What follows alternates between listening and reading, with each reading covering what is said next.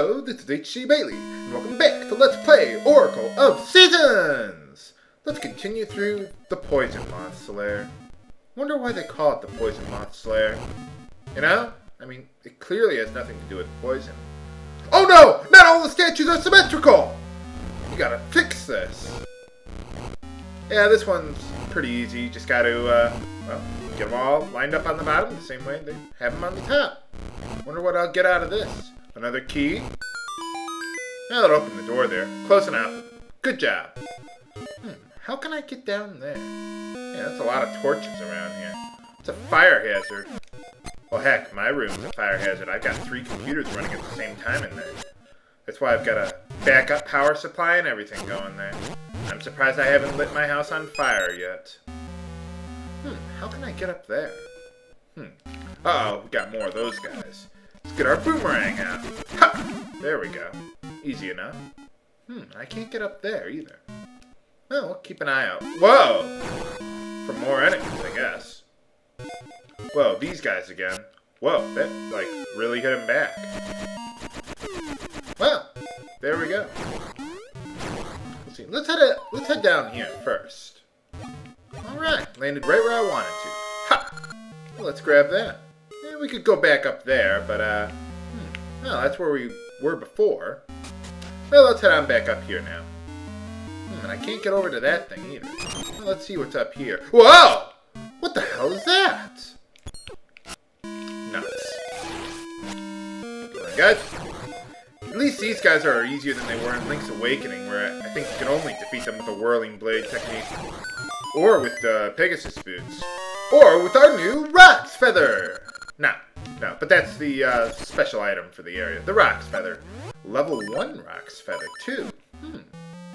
Wonder what a level 2 Rock's Feather could do. Maybe let us jump higher? Let's go over here and find out. Well, we're not going to find out today, but soon enough, viewers, soon enough. But, yeah, all those puzzles, yeah, they kind of made it obvious. Kind of weird having the Rock's Feather this late in the dungeon sequence, you know? Usually they give it to you in the first or the second dungeon at the latest, but, well, there you go. It's one of the basic items, really, so we're going to need to hold on to the Rock's Feather for a while here. What can we do, Mr. Owl? Well, let's go jump on this trampoline. Hey, alright. What do we get over here? The compass. Oh, there we go. Well, let's head on back down then. Whee! There's another place over there. Well, what you can do, you can push the trampoline around. Yeah, I'm sure it's that easy to move trampolines around in the real world. Fortunately, Link will never get injured on the trampoline. Man, this place is a lawsuit factory.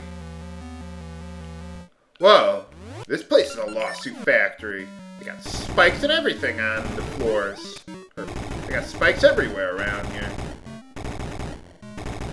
I think I need the power bracelet equipped in order to actually push those things around. There we go.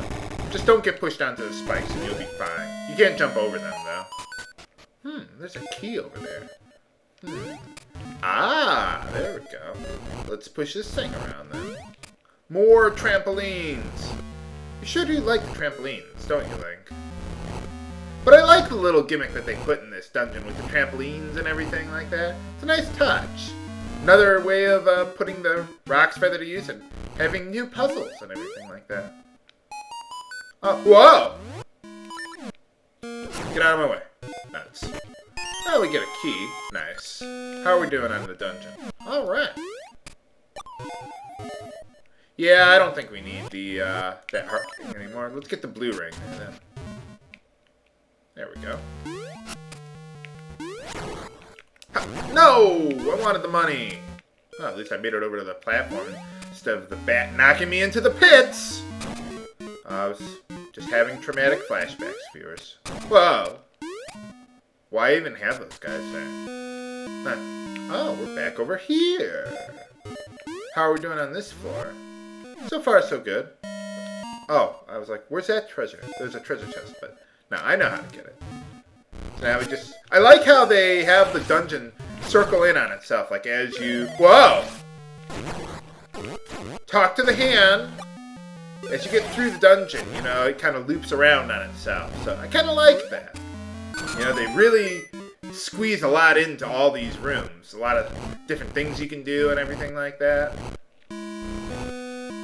So, same thing as before. Just push the pot over there. And yeah, I realized the switch hook would not really work too well there because, well, it would cause the pot to shatter. Whoa! Want the boomerang. There we go. Alright, let's, Rock's Feather again? I don't need to kill these losers. But I want to. Ha! Let's see, how do we get past this? Ha! Yeah, you just jump right over it. Yeah, that's a nice little trick there, too. Whoa! Whoa. Okay, we made it, we made it. Mr. Owl, what do we do now? What do you mean by that? Well, I'm sure that's not important. I wonder why they call this place the Poison Moth Slayer. I was saying about that earlier. I mean, there's no poison, and I don't see any birds other than the owls or anything like that. Let's see, where else have I not been? Oh, just to the left then. Okay, easy enough. Oh, by the way, I think, yeah, if I'm not mistaken, I am going to need the power bracelet for this part. For boss time! Whoa. There we go. Yeah, what you gotta do with this boss, when it gets out of the water there, you just gotta pick it up with the power bracelet, throw him onto dry land, and suffocate him. Yeah, that's very nice.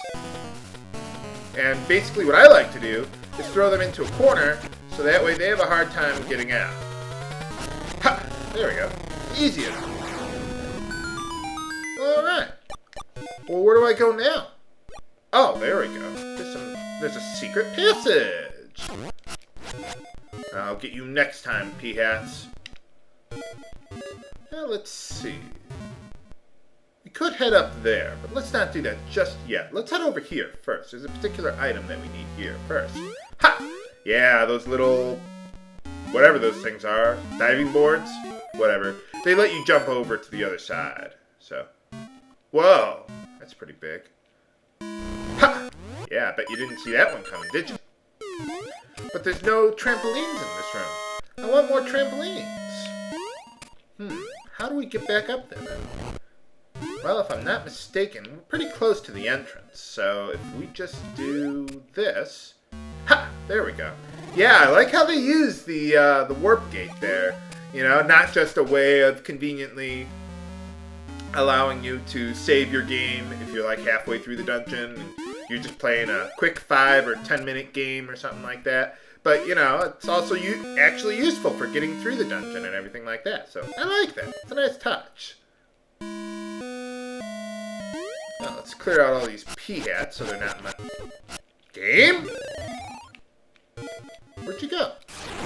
Ha! Hey, I want to have full hearts. Stop! There we go. Okay, I guess I'm not going to have full hearts. For boss time! Alright, well, there's the moth. Okay, now basically he's just going to run around in circles like, or well, fly around in circles. And eventually he will get in the middle there. Don't let him knock you into the pits. Oh, well that was enormously easier than I thought it would be. Well, let's grab the heart container first. If you fall down the pit, all you gotta do is jump all the way up here, and you'd have to start the boss fight all over again. But, you know, I already got it, so there we go. And what do we get? We're rich essence of nature? The bright sun. Double sun power! Well, it's not quite as good as that, but, well, you take what you can get. So what does the Maku Tree remember this time? Let's find out. Oh, hey, there he is, stalking me again. Well, 3 dungeons down. Yeah, 5 to go. I almost said 4 there. Oh, there you go. So we got the power of the sun, but the darkness gets stronger. That doesn't make a whole lot of sense. Huh, Yeah, we kind of heard about the sunken city. I like how they did that. You know, they kind of foreshadow the sunken city a bit, and, well, now we're going to actually go there. We are. So, I don't like where that is. Let's put that over there. We're not going to be using that much anyway. Let's see. We're going to be using that quite a lot, so let's rearrange that. And let's make it winter, so that way we can freeze all the enemies in the water. And let's call Dimitri. I think I've already used Dimitri's flute more than I ever did in all of Oracle of Ages. I don't know why. Just the pets, I mean, any pet, really, didn't really seem as useful in Oracle of Ages as they will be in Oracle of Seasons here. Well, there we go. We could jump all the way down there if I really wanted to, but I don't. Whoa. But anyway, since we got the Roc's Feather, let's go back to Subrosia and put that to use. Yes, I know I can throw you!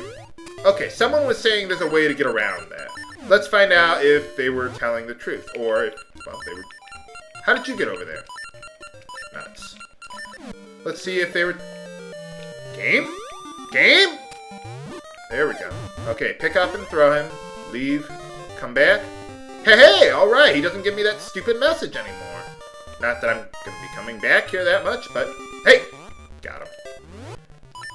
Okay, yeah, I don't need you, Dimitri. Get lost. Whoa, okay, I need you again. Kill the guy. Kill the guy. Thanks. Such a good Dodongo. Who's a good Dodongo? Who's a good Dodongo? Ooh, we got a Gasha tree there. Come on, heart piece. We got a ring. Oh, well. And I'm not going to bother replanting it. Like I said, Gasha seeds are on very short supply in, well, in this game, as opposed to Oracle of Ages, so. Okay, well anyway, we got the Roc's Feather, so now there's more places in Subrosia that we can explore, so let's go check it out. See what's going on around here. But anyway, when we go to the market, we can buy this members card here. Huh. Whoa, boy! Yeah, it's like boy and wow put together. No. But anyway, we got the members card. Remember there was a shop earlier in the game that needed a members card? Let's see what else they got here. What the heck is this? Oh, no, I got a shovel. But anyway, some people were saying about that ring there. It's just a random ring, by the way, I think, or something like that. It's not something that, you know, it'll get replaced by another random ring. So I'm not going to worry about buying that. Well, let's go on another date with Rosa. Why not? I'm trying to think of a Final Fantasy IV reference that I could make, but it's not coming to me. Well, she likes the ribbon, so sure, why not? Wow. I just can't get over the date music here. Well, let's get our Roc's Feather here. She can jump with me, too. Alright. Whee! Okay, well, anyway, yeah, we want to head west with Rosa now. Because there's another door over there that, well, I want her to open up for me. I'm just using her, really. She means nothing to me. That's what I would tell Zelda, anyway. Let's see. We could go up there. Well, eventually I do, but let's stay up here for now. There is another cave over there, but, yeah, I'll save it for next time. Why not? Huh. Well, it still looks like it's boiling hot to me. If it kills you, I think it's still good. But anyway, yeah, I need Rosa to open this door for me. Haha! And what do we get for our efforts? We get another Gasha seed. Alright. Can never have enough of those. We want to save those for later. Gosh, I hope I can get that heart piece. Huh, really? Well, let's head on over here. What is this place called? The Chef's Kitchen. Huh. Hell's Kitchen? Not that far off. There's lava everywhere around here. They got lava in Hell, right? In mythology, or wherever they talk about Hell. Seriously. Whatever. But anyway, we got that iron pot, so let's get that to him.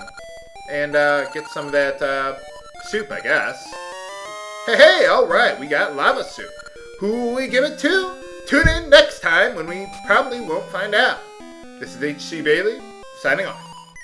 Have a good day. Would you like some of my soup, Rosa?